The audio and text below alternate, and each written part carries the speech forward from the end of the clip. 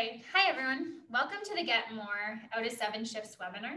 We are an employee scheduling software made 100% for restaurants. My name's Emily. And I'm Sufi. And we'll be your hosts for today's webinar. So first, we just wanted to thank you for attending.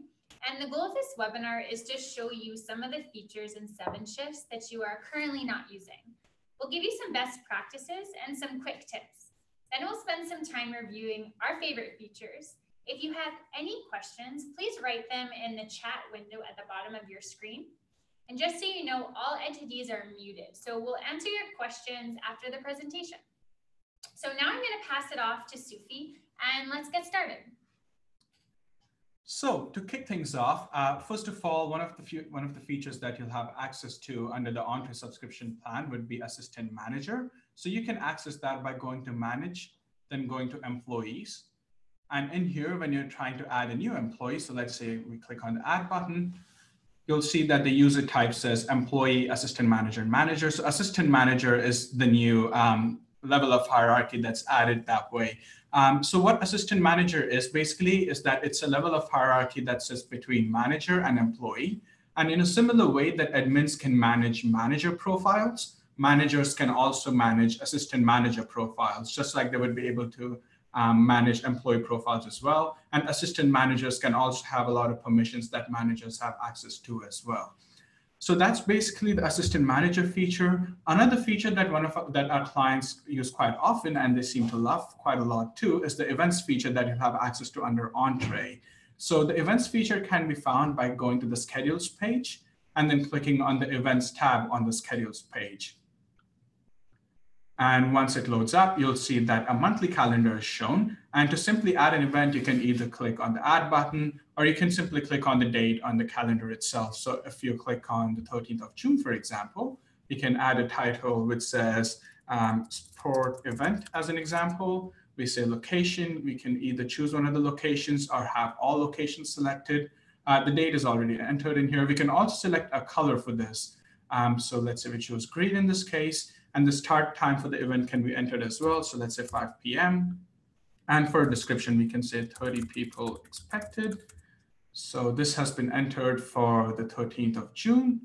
And now if we go back to the schedules page by clicking on the View tab, and if you look at the 13th of June, you'll be able to see that the event shows up. And when you hover over it, you'll be able to see the description as well. Now, since events are location specific, and since they're assigned to the location itself, anyone who's assigned to that location will be able to see the event as well. And that includes all admins, managers, and employees as well. So that was a quick rundown of the events feature. Moving on, another feature that you'll have access to, which I believe is one of the most powerful features of using 7 Shifts itself, is the templates feature that you'll have access to under the Entree subscription plan. So the templates feature, it works in tandem with the auto scheduling feature, and it can be found by clicking on the templates tab right here. And this is where you can add a new template. So as the word itself speaks, a template is basically a collection of shifts that you can create in there. They can either be assigned to a specific person, they can be assigned as open shifts, or they can be assigned as any skill level shifts as well. So I'll just open up a demo template that we've created here. So it would be the common template one here. So I just click on the blue pencil icon here to open it up. And you'll see that there are a lot of shifts in here. A lot of these shifts are assigned to specific employees. So you'll see there are some assigned to Adam Henderson, John Wallace, Sarah Carmick, and so on. So you'll see that there are a lot of shifts that are assigned to specific employees. There are also a few shifts that are assigned as any skill level shifts. So basically these shifts can be assigned to anyone. And it's the auto scheduler that takes care of it about whom to assign that specific shift to.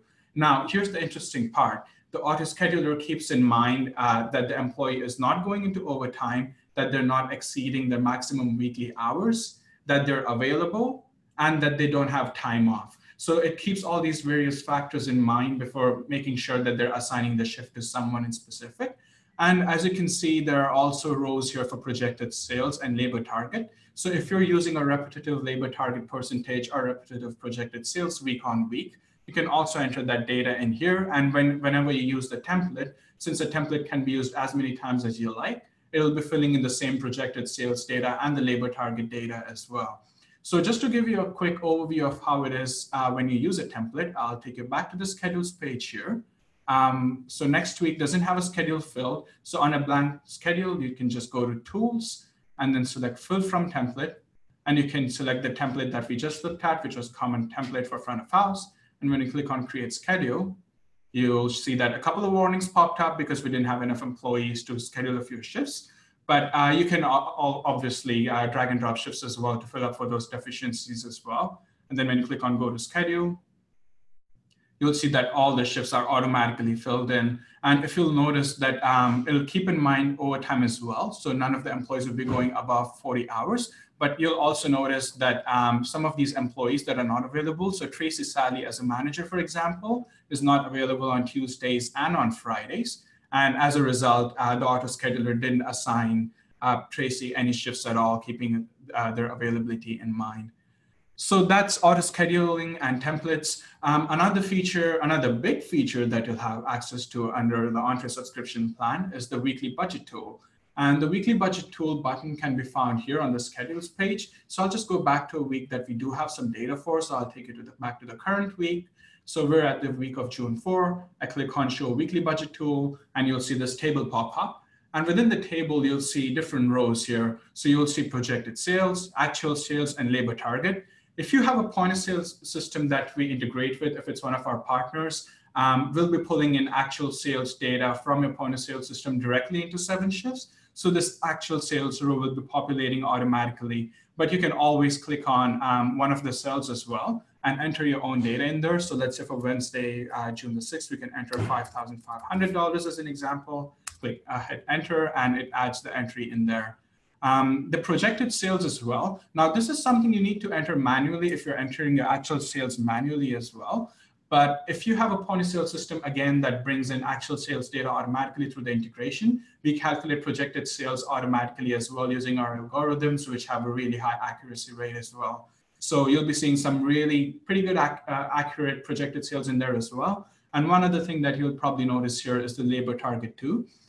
You'll see that you can set a labor target. So there's a 5% here as an example. I can enter 3% here as an example. And you'll see that it changes to green. So if it's red, it's denoting that you're above your labor target. And if it's green, it means you've reached your target or you're below your labor target.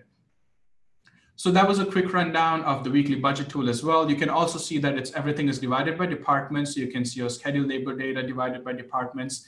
And lastly, the one other feature that you'll have access to under the Entree subscription plan would be the dashboard. And the dashboard is basically a manifestation of the weekly budget tool itself. So I'll click on the home icon here and take you back to the dashboard.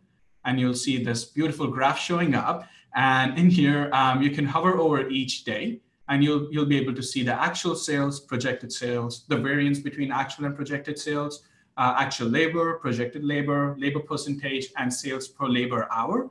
And if you basically hover over a different day, you'll be able to see the data for every day as well. And as always, you can see the totals here for the week at the bottom as well.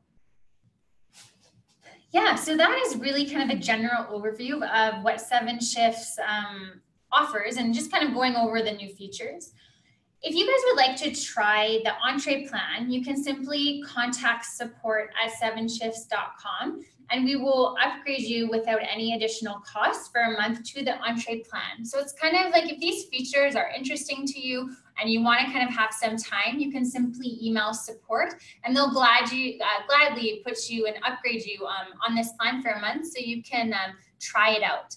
And so we know we went over a lot of things like quite quickly. So if there are any questions, you can simply chat them in the little icon and we can take up this next kind of space to answer any of the questions that you may have about 7shifts or the Entree plan at all.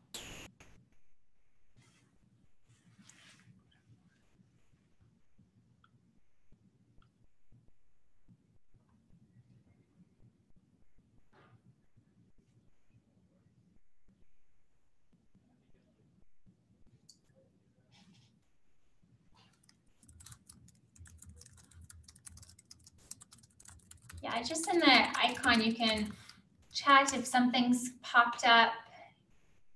We're happy to answer any questions, maybe regarding point of sale or how the templates work.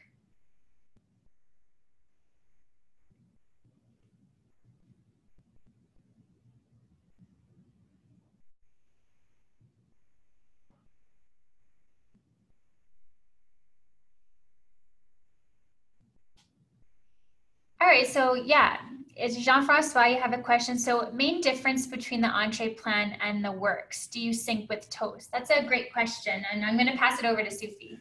Okay, so I'll answer Jean-Francois' question first. So the main difference between Entree and the works package can be seen as something, it's obviously the next step up from Entree, but the additional features that you'll have access to under the work subscription plan would be, for example, the activity log, which tells you all the changes or basically any activity that's been happening within your account.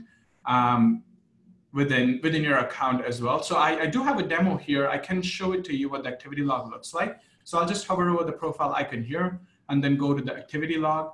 And you'll be able to see that any activity that has happened within the account, which includes scheduled publishes, shift pull requests, availability, all of that would be showing up in there too. Secondly, a few other features that you'll have access to within the work subscription plan would be the manager logbook, where you can have access to a logbook in which your employees can write, your managers can write entries for the day in different categories. You can see your total sales, total labor percentage, and weather as well up there. Again, weather is something that is also only available under the work subscription plan.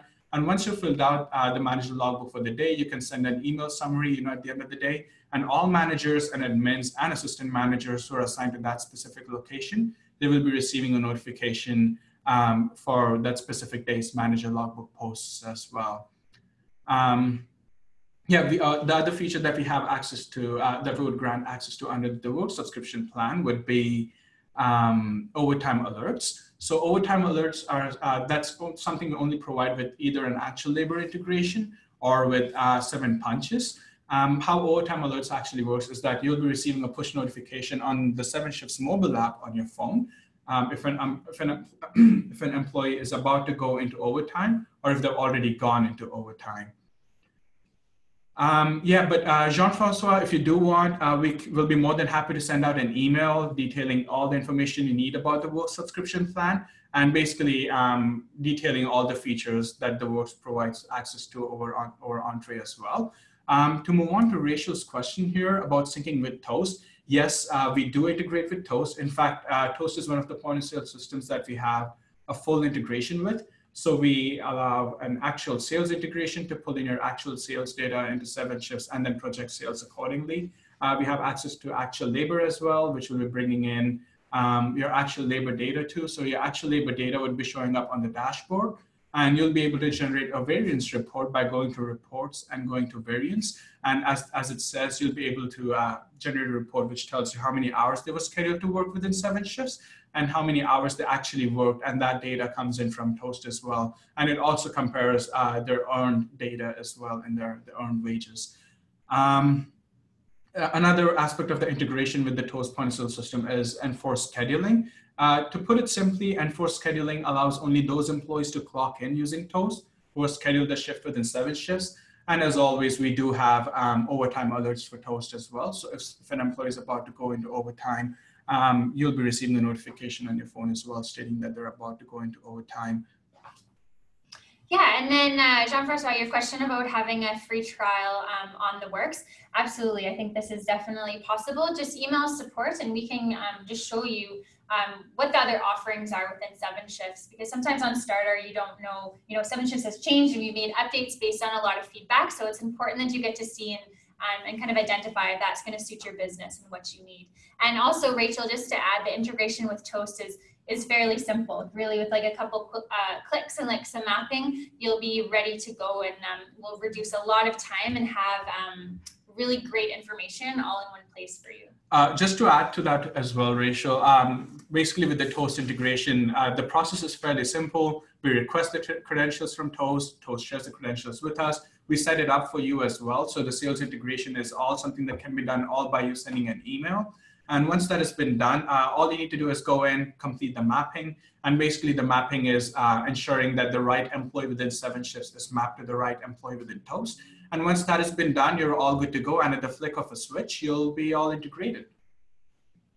Yeah. So are there any other questions, you guys? Thanks so much for attending.